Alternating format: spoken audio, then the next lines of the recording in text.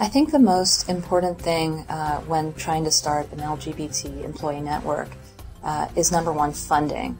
I think it's really challenging for companies and networks to be able to actually create meaningful events and to bring in meaningful speakers without funding. So that's definitely a prerequisite.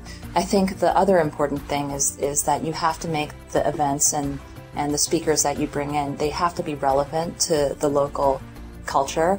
Otherwise, it's very difficult to gain kind of traction within the organization. Asian society, most important is one, you must have very clear policy, equal opportunity policy or anti-discrimination policy in your company policy. And the second one, which is very unique, you got to have a senior management endorsement and leadership.